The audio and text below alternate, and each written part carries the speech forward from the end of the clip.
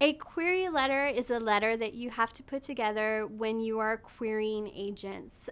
When you want to get an agent in the writing field and even in other artistic fields, you have to put together this letter where you say who you are, what your background is, and summarize what your book is about. And the idea is to get the agent very excited about your book so that they ask to read it.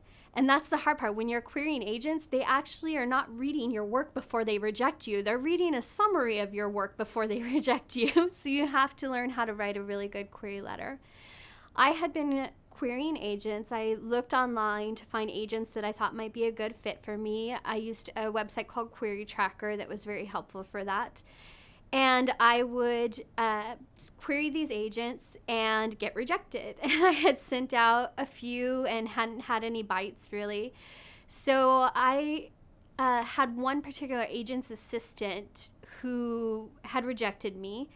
And she had a reputation for being very helpful. And this is not the norm, but I decided I was going to reach out to her. And I was very respectful and sent her a letter asking her, would you be willing to offer advice on query letters? Did you reject me because my query letter wasn't powerful enough, or was it because my idea for my story isn't that good?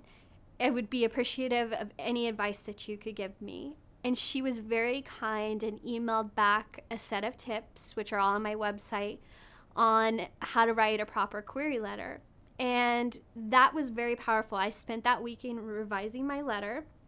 And I sent it off on a Monday to several agents. And within a couple of weeks, I had 8 agents asking me to see the book. So I will always be thankful to that agent's assistant who helped me, who, by the way, has since become a YA writer herself and is now one of my friends. So that just goes to show it's also a very small industry, so don't make any enemies. But I will forever be grateful to her for helping me to revise my query letter to make it something that was more powerful.